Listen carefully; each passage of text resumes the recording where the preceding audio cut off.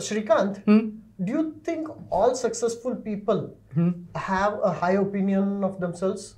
They are very confident of themselves. Oh yeah, absolutely. So most people are worried that they got lucky and they don't deserve to be where they are. Okay, it's called imposter syndrome, and we are going to discuss. There's a name for it? Yeah, in fact, there's a lovely example. Let me start with that. Okay. Neil Gaiman is a very popular author. Okay, he's written many books, and a lot of his books have been converted into movies, TV shows, all kinds of stuff, right? Yeah. American Gods, you must have heard of. And Good Omens. Good Omens, right? Yeah. So Neil Gaiman was once invited to a gathering of artists, scientists, writers, discoverer of things, right? Okay, that seems to be like an illustrious society to be in. Yes, in fact, Neil Gaiman himself felt, oh my God, these are such great people, and what am I doing here, right? I just wrote some books and they're not even that good, right? So he was feeling very out of place there, and he was kind of sort of hanging off on the side, and he ran into another Neil, another person at the same party, whose name was also Neil, and that guy told him, the other Neil told Neil Gaiman that, you know what, I don't know what I'm doing here. I just look at all these people and I think, what the heck am I doing here? They have made amazing things. I just went where I was sent. Shall I tell you who the other Neil was?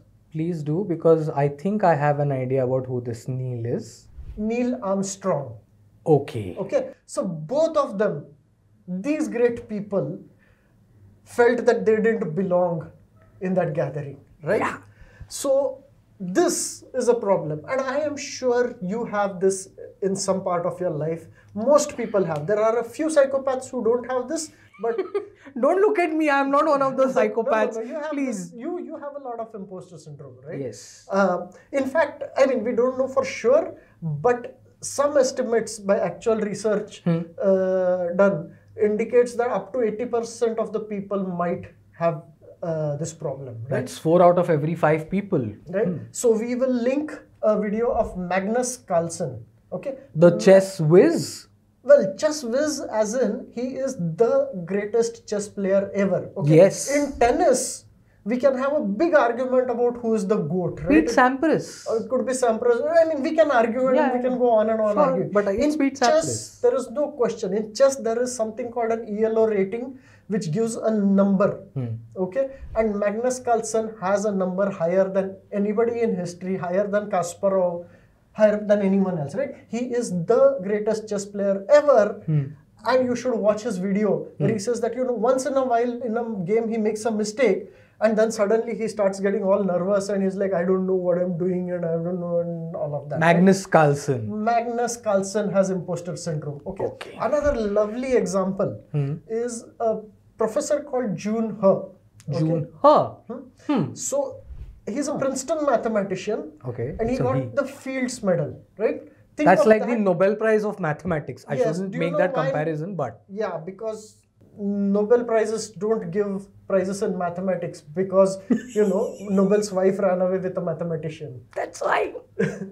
Actually, that is not true. I know it's not, but it's always a fun story to tell people. She did run away with a mathematician, but that's not why there isn't a prize. Yeah. It was complicated reasons. Okay. Another episode, another day. But June He won the Fields Medal. And then somebody asked him, how did it feel to win the Fields Medal? And he said, कैसा लग रहा है आपको? He said, not very good. Huh? Because he said, you know what? What if they find out that I'm not really that smart, right? And then they'll say, how did he get the Fields Medal? Yeah, these imposter syndromes are making my imposter syndrome look absolutely unnecessary and pointless. I'm feeling imposter syndrome about my imposter syndrome. My imposter syndrome isn't as good as other people's imposter syndrome. It's not. I mean, Magnus Carlsen, June He, Fields Medal, chess grandmaster, ELO rating number 1. Yeah. Shrikant? Yeah. So, a lot of people, a lot of accomplished people, you, your boss, your colleagues, I mean, we do a good job of hiding it, but inside, a lot of us have this problem, right? Yeah. By imposter syndrome, what do I mean, right? The feeling that our ideas are not good enough to be shared with, to be discussed by so many people. Our skills aren't that great. We are kind of lucky to be where we are. I'm very lucky to be where I am. Yes. Sitting next to Naveen, In fact, hello. A good number of people also worry that, someday they're going to be found out and kicked out. Tomorrow. Of this. Yes. I will be found out tomorrow, 100%. A feeling that we haven't earned our accomplishment. I haven't. Right? And feeling of being a fraud a little bit. Right? Okay. So this is imposter syndrome. Okay. You know that episode on Barnum statements? These sound like Barnum statements to me, but they are not because they are about me. They are true. No, this is again true about a lot of people, right? And this has been a well-studied problem. And it is a problem. Okay. I mean, we have to take it seriously. You have to take it seriously because the effects of imposter syndrome can be quite bad and serious if you're not careful. Oh, like what? So one is that it causes stress. I mean, if you're constantly worried that you're going to be found out and demoted or yelled at or scolded or something, right? It causes stress. It also makes you work harder, push yourself. That's a good thing. Depends. Up till a certain point, it's a good thing. Beyond that, it will cause burnout. Okay, burnout is a serious problem. Yeah. The anxiety and pushing yourself beyond that limit, it actually decreases job performance. There are studies showing the relationship between how much imposter syndrome you feel and how your performance dips. You know, somebody once pointed out that I have a 4-year cycle, as in I work for 4 years, then take a sabbatical for 4 years, then work for 4 years again, and now I'm at the end of my 4-year sabbatical. I can see how my imposter syndrome contributed to this 4-year cycle. That stress, that burnout. It's a 4-year cycle for me. For you, it might be different. Also, I mean, it undermines your confidence. It does. Right? It does. Because of that, exam performance gets worse if you have imposter syndrome. Right? Yeah. Now, I mean, although I said that it affects almost everybody, but some people are affected far more than others, right? Okay. For example, minority groups. Yeah. Right? Because they already, I mean, they're already in a minority and therefore they already have that additional stress. All of society for centuries has probably been convincing them that they are not good enough. And on top of that, their imposter syndrome is saying the same thing, right? Yeah. So that's double imposter syndrome. Exactly. Imposter in the society setting and imposter in your own personal head. Another thing is that young people suffer more, right? As you get older, after a while, you do figure out two things, right? One is that everybody else is in the same boat. And second is that you probably have 20, 30 years of experience that you didn't get fired, nothing bad happened, right? Women suffer more, right? Yes. Again, all of society spends a lot of time telling women that they are inadequate, right? Yeah. And then they feel inadequate. So, I mean, in fact, in general, this whole gender and imposter syndrome, it's a very interesting problem, right? Because women suffer more, but you can't just go around telling women that, oh, well, it's just your imposter syndrome, so you have to now be more aggressive on the job. Yeah, that's not going to work. I mean, I get why it is being said, but it puts more pressure on them. Yeah. Right? And maybe, in fact, what some women have said is that you don't even call it imposter syndrome, right? It's like, imposter is like a fairly bad word, right? Okay. So instead, just keep trying to convince them that don't sell yourself short. Yeah. Right? Yeah. But, so what you want to do is, putting the burden on the women that they should fix their imposter syndrome, right? That's not the right way, right? I mean, imagine, one, they're already in a minority group called women. Second, they have imposter syndrome. And then on top of that, you're piling them on with the responsibility of fixing themselves. Yeah. Whereas they don't really need to fix anything. Right. What you should be doing is change the culture of your organization so that women, minorities, people with imposter syndrome, everybody are listened to without having to become aggressive, right? Everybody is appreciated. I mean, generally increase the kindness. Yeah, in general, I think it's a good thing for all organizations to do, where acknowledge efforts, acknowledge people, acknowledge their contributions, and be kind. Generally be kind. Don't talk about going to pity city. Yeah, I'm referring to that. video. Correct. Yeah. Yeah. So I think, we should talk about if you have imposter syndrome or if it is affecting you, right? What should you do about Oh it? yeah, good Right? question. Yeah, Right? I was still. First of all, accept that it is imposter syndrome, right? So accept that you are probably as good as any of the others. Talk to people about it, right? Because one of the problems is that you feel you're an imposter and you have to hide it from everybody, otherwise you will get found out. Everybody is like that, right? So talk to, at least find someone who's a safe person that you can talk to. Even better if it's somebody senior who's been through that scene things, right? Yeah, mentors help a lot with your imposter syndrome, and this I can vouch for with personal experience. I found some really great mentors, Naveen being one of them, and a couple of others who have really helped me come out of my own head. Yeah. Understand that it is normal and then reframe it in positive terms, right? Because like you said, initially at least until some point it makes you work harder, and that's good, right? Yeah. It just makes sure that it doesn't go beyond that, right? But other little things can help. Keep a success journal, okay? I do. Make a list of your accomplishments. I have recently started keeping a success journal. It's still empty. Okay. That's where you take the help of others. Ask others to give you suggestions to put in there, and you take their I still haven't put. definition. I still haven't put this series in my success journals. Do you think I should? Do you think I should? I think I don't know if I should. Keep a success journal.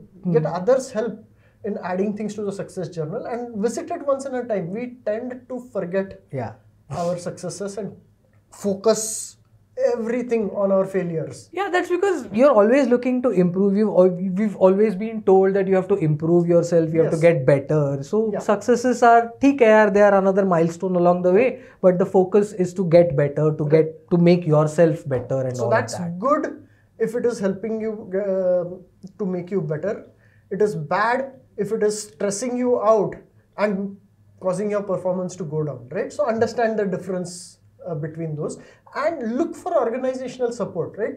The more established an organization is, the better the chances that there is someone somewhere in there who can or will help in such situations. And worst case, there are some people for whom it is like a major anxiety. Sometimes it causes panic, right? They should visit a professional, right? Yeah. That also definitely helps. If you are the kind who is prone to anxiety and panic, you should definitely anyways go see a professional, a therapist, and work those issues out. Anxiety and panic are clinical mental conditions, and a professional can help. Both a therapist who can help you understand how to deal with it, Oh, I can vouch for it. and It a helps. psychiatrist who can give you actual medication, because some of this is because of chemical imbalances. Absolutely agreed. Again, I can vouch for it. It helps. We have a huge stigma against mental health and mental health practitioners and mental health issues in this country. And that stigma needs to go away, because therapy, medicines are both very helpful. And A, I can vouch for it from personal experience. And B, you can't knock it until you've tried it. So all your stigma needs to be put in a box, and that box needs to be thrown into the gutter, and you need to think out of that box. Come out of that box, and But tell me something. From whatever you've told me so far, it seems like I need to shed my imposter syndrome and become. No. Okay, imposter syndrome is a good thing. If you get rid of it completely, right? You are going to think you are like the cat's paws. You are like the coolest, right? The bee's knees. Bee's knees. You are going to stop improving. You're going to get lazy, and you might be at the danger of running into the Dunning-Kruger effect, right? We will do another episode on it, but the basic idea. I've heard of this. What is this? Remind me again. The basic idea is that the most accomplished people have the least confidence in their abilities and a little bit of vice versa. Okay? So you don't want to be in the vice versa part of that, right? You can't get better if you're not worried that you are not good enough, right? So you want to have imposter syndrome. Just a little bit. Just a little bit, but it shouldn't affect you that much, right? In fact, Tyler Cowen is an economist at GMU. Okay. A very smart person. I love GMU is? George Mason University. Okay. I love his writings. He has written a book called Talent, where he talks about, interesting ways for looking for the most talented people. And one of the things he looks for is imposter syndrome. Oh, right? okay. He looks for imposter syndrome. Yes, he will not hire a person who does not have imposter syndrome, right? Because where can I apply? It means that you are setting your sights high. Yeah. Right? If you don't think you have imposter syndrome, then your standards are so low. Right? Yeah. Anyway, any last thoughts on imposter syndrome? One question that people have is that why are you calling it imposter syndrome? Isn't that just being a perfectionist? Also, basically it's a matter of degree, right? From here to here, imposter syndrome is good. As it gets here, it's bad, right? And if you're like a perfectionist, can be used in a good way and bad way, right? So depends on your definition. But there are definitely bad ways of being a perfectionist, right? Because always the perfect is the enemy of the good, right? Yeah. I know a lot of perfectionists who never get anything done because it's never perfect enough for them, right? So yes, in that sense, that's a bad thing. But yeah, and imposter syndrome is a little different. It's like, anything you do isn't good enough for you, right? So yeah. One thing I want to point out, we did an episode called Dunbar Number. Oh yes, right? we did. So we have evolved. We understand about 150 people. That's been our life. Our brains understand that, right? Understand in terms of, 150 people I can know to a good degree. Yeah, and no, so basically our brain evolved at a time when our tribe was 150 people and all of them 150 lived together, and there were a few campfires where we all hung out. Correct. And this group of 150 people had like one who was the best singer, one who was the best drummer, one who was the best whatever, right? So modern world has suddenly brought 1 billion people together, and now you can't be the best out of 1 billion. Correct. Right? Your brain is wired to say that I need to be the best among 150. Now that's an easy target. But suddenly that same I need to be the best among the people here, when the people here becomes billion, now you're setting up yourself for an impossible target. That's imposter syndrome, right? Yeah. That's actually a great frame of mind to be in. So look for the 150 people that are in your circle and try and be the best in those 150 in one little Not thing. everything. Yes. Not everything in one The thing. best drummer was not the best dancer. Of right? course he was not. Yes. Yeah, because He was drumming. he was drumming. If you are drumming, you don't have time to concentrate on dancing, man. Your hands are dancing for you. Srikanth, Naveen, FutureIQ, not imposters. Yes.